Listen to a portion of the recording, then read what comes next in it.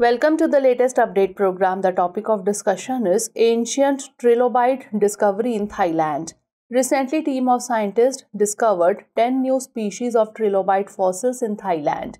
These 490 million year old fossils dating back to the late Cambrian period were found trapped in petrified ash layers in sandstone.